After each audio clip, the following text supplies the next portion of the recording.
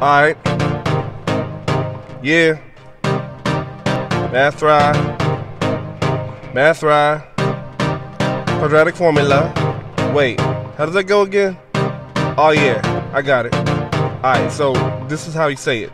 X equals negative b plus or minus square root of b squared minus 4ac.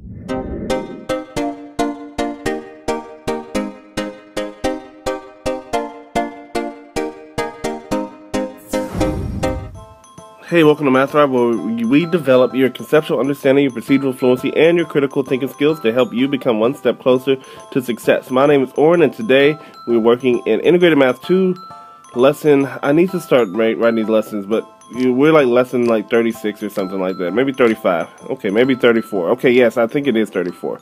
The quadratic formula. Dun dun dun. The quadratic formula.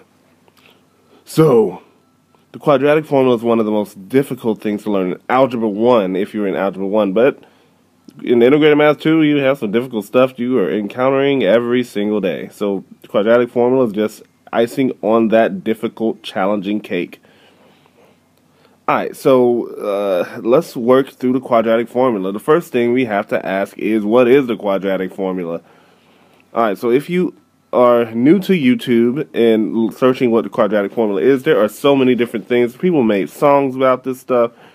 My favorite is the Pop Goes the Weasel one. You'll see it on YouTube, like there's a little weasel running around stuff, and they say the quadratic formula is negative b plus or minus the square root of b squared minus 4ac all over 2a. Now, no worries though. I'm going to make my own song to this because that's the type of teacher slash tutor I am.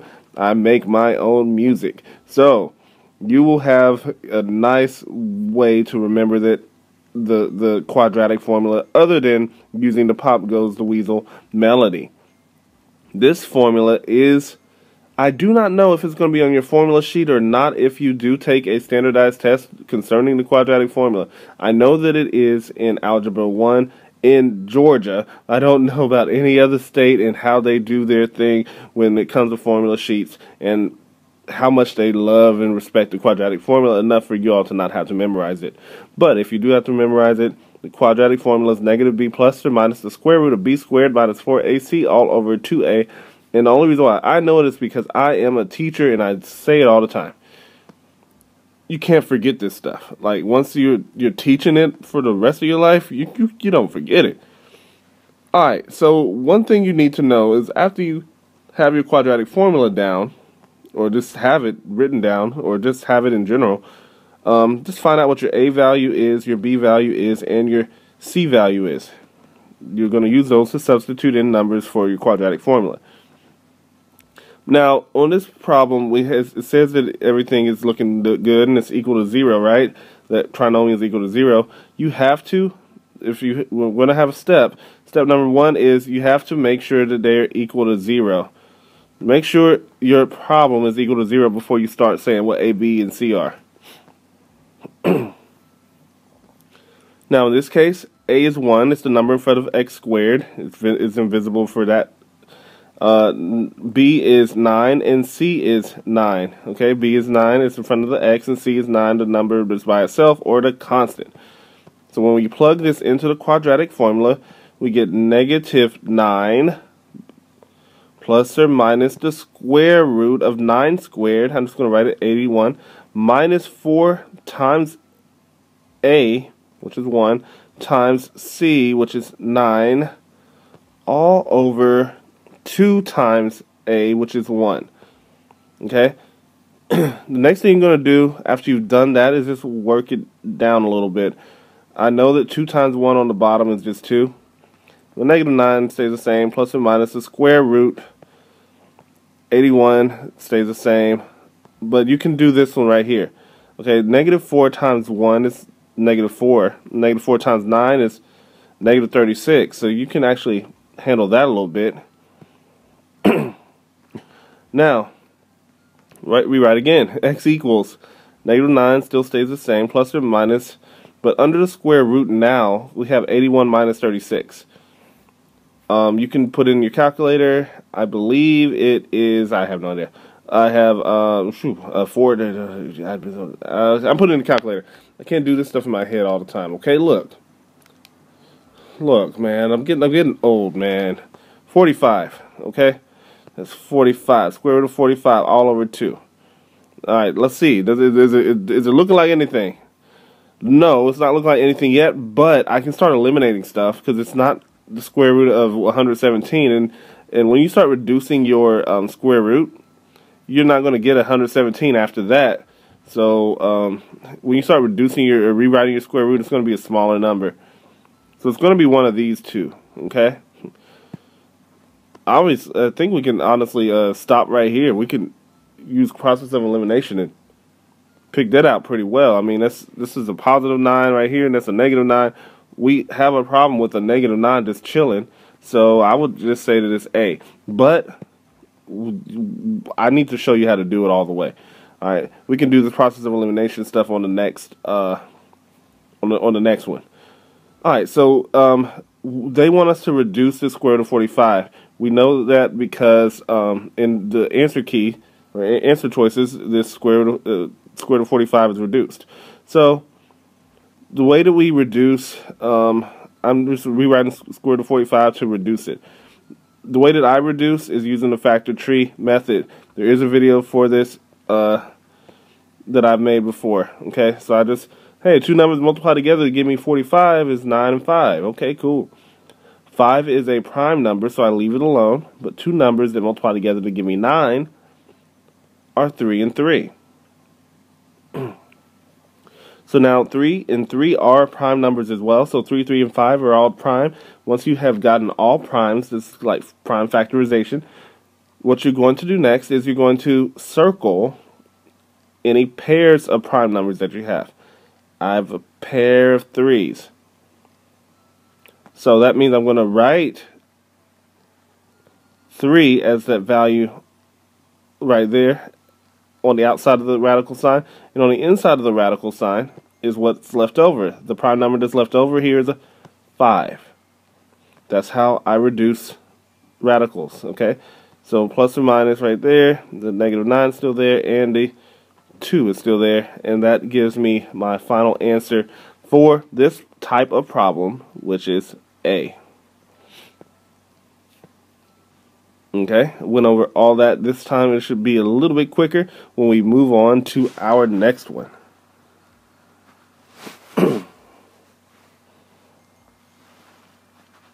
Now at this point, if you so desire, you can pause the video and try these things on your own. But if you didn't pause the video, or if you already paused it and now you unpaused it, let's move on to number 2. We have 3x squared plus 4x, but it's not equal to 0, so we can't do our quadratic formula. So I'm just actually going to start by subtracting 2 from both sides to get this equal to 0. Minus 2 equals 0. Now I can find out what my A is, which is 3. My B equals 4, and my C equals negative 2.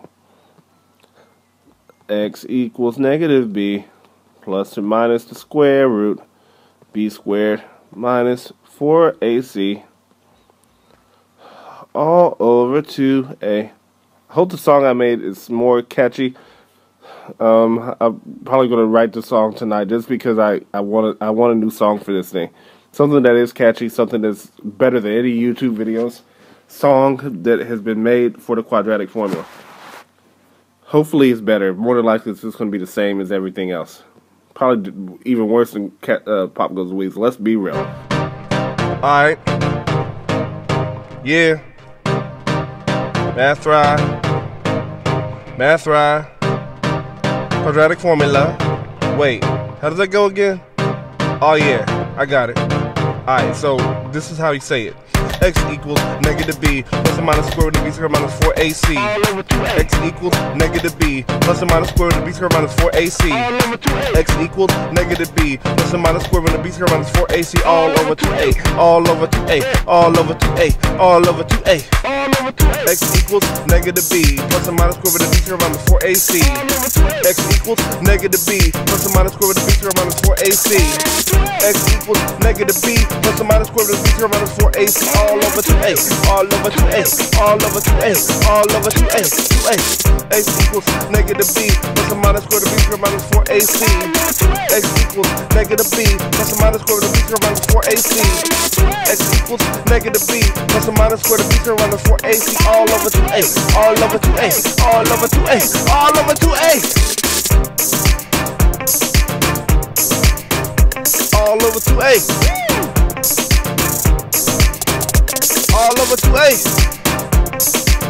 Yeah. All over 2a. X equals negative b plus or minus square root of b squared minus 4ac. X equals negative b plus or minus square root of b squared minus 4ac. X equals negative b plus or minus square root of b squared minus 4ac all over 2a, all over 2a, all over 2a, all over 2a. X equals negative b plus or minus square root of b squared minus 4ac all over 2a. Negative b plus or minus square root of b squared minus 4ac. X equals negative b plus or minus square root of b squared minus 4ac all over 2a, all over 2a, all over 2a, all over 2a.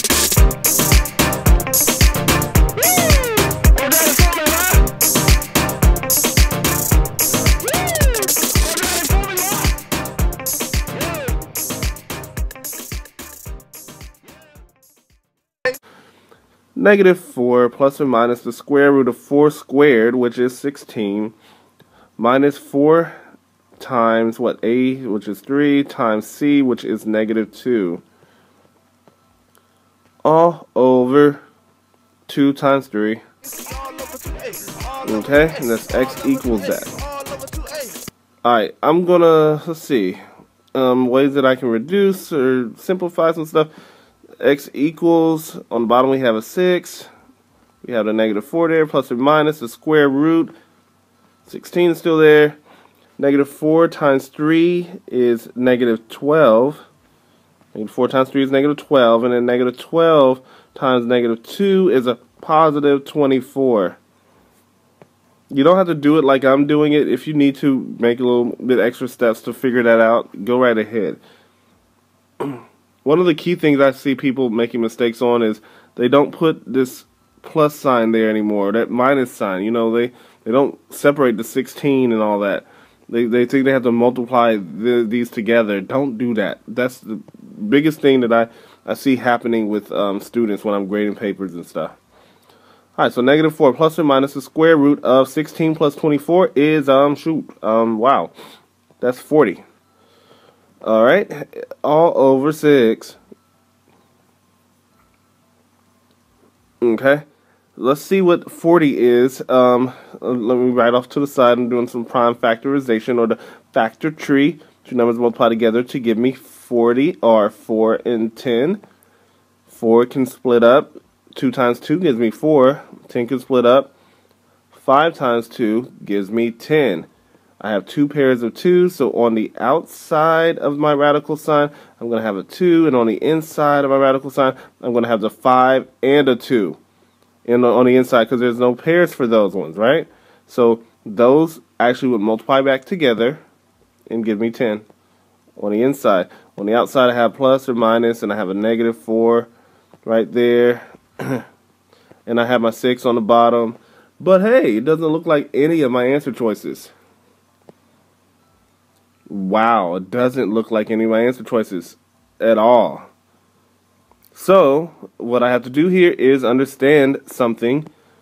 Okay, well, I have to understand that this is really saying negative 4 plus or minus 2 square root 10 all over 6 is really saying x equals negative 4 over 6. And this is plus or minus, and then this is 2 square root 10 over 6. Okay? It's just another way to write it, just to really picture it, okay? Because I'm going to present something to you. We've got to simplify our fractions, okay? We have a negative 4 over 6, and we can reduce that, right?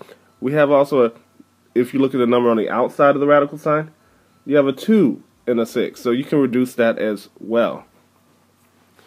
So if I just left them like this, it would be -2 plus or minus, and then the other 2 goes away. This square root of 10 now, all over 3. Because this is like -2 over 3, and this one is plus or minus. The 2 goes away here, but then the 3 is on the bottom, so this leaves you with square root of 10 over 3 there. And then you just would combine them back together. Just rewrite them back together to make it look like your answer choice that you're looking for. So this one looks a lot like C. Yeah, looks like C. Answer choice C. That's my answer, and I'm sticking to it. Quadratic formula. Alright, number 3. Which of the following is the solution of all this stuff? Okay, x squared plus 5x. Now I'm going to move my 2 over, so it's plus 2 equals 0. So my a value is 1, my b value is 5. Make sure you're doing the same thing that I'm doing. C value is 2. Don't just watch and be like, oh yeah, that's cool. And then, well, what do I do? No, you do the same thing I'm doing. Move that stuff over, say what your A, B, and C are immediately. Alright, then do your little quadratic formula stuff. If you have it written down somewhere close to you, cool. You don't have to rewrite this every single time, the formula itself. I don't honestly have to do it either because I have it memorized, but I do it for y'all. Okay? Hopefully I did it right. -b plus minus square root of b squared minus 4ac all over 2a. Yep. Saying it fast like that, man, that's all a part of that rap. Okay, let's go. Let's plug in x equals -5 plus or minus the square root. 5 squared is 25 minus 4ac.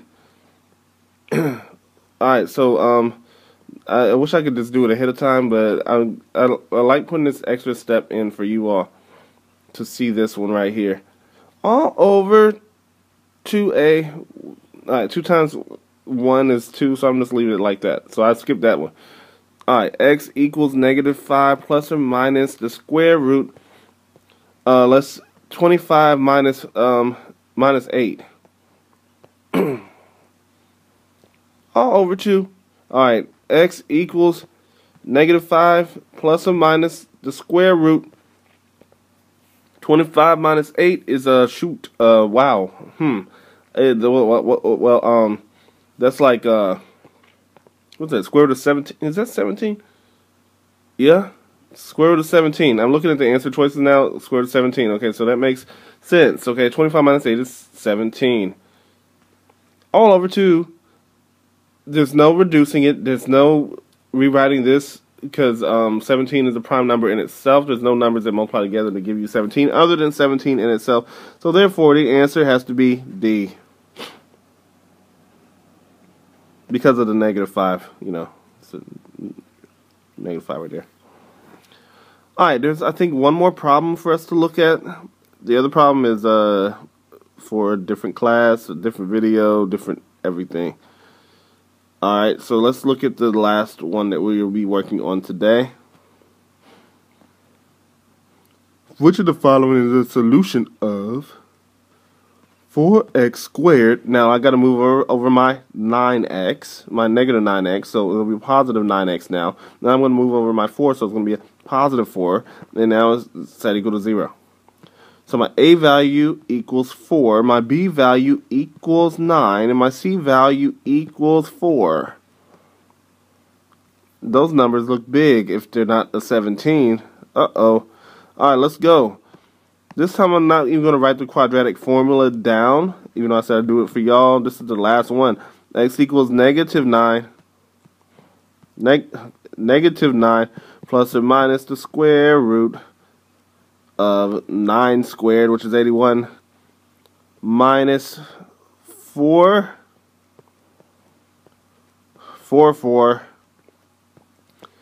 all over 2 times 4. Alright. X equals -9 plus or minus the square root. I'm running out of space because I wrote it too high. So I'm going to try again. Alright, let's see. X equals -9 plus or minus the square root of 81 minus 4 times 4 times 4. Wow. That's like -64. So that's a -4 times 2 positive 4s. That's -64. Put it in a calculator if you don't trust me. It's okay. All over 8.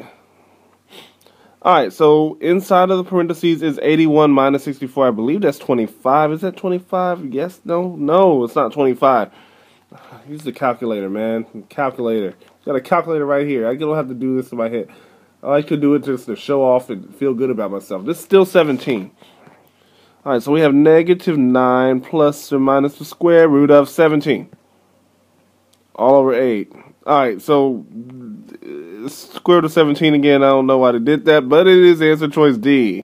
Alright, thank you so much for your time. If you enjoyed this video, give it a like. Subscribe for notifications of more videos. That's all I have for today. Please leave a question in the comment section below. I will get back to you in another video answering that question, or I might answer you in that comment section below. Go to maththrive.com to request tutoring. I will be more than happy to help you in any kind of math stuff that you have dealing with in your life. I don't know if I said that correctly, but properly. I'm not speaking well. Anyway, thanks so much for your time and enjoy the rest of your day, guys. It's never too late. Go to Math Thrive. Go to Math Thrive. Go to Math Thrive. You got a low grade? Go to Math Thrive. You need some math aid? Go to Math Thrive. It's never too late. Go to Math Thrive. Go to Math Thrive. Go to Math Thrive. You got a low grade? Go to Math Thrive. You need some math aid? Go to Math Thrive. It's never too late. Go to Math Thrive. Go to Math Thrive. Go to Math Thrive. You got a low grade.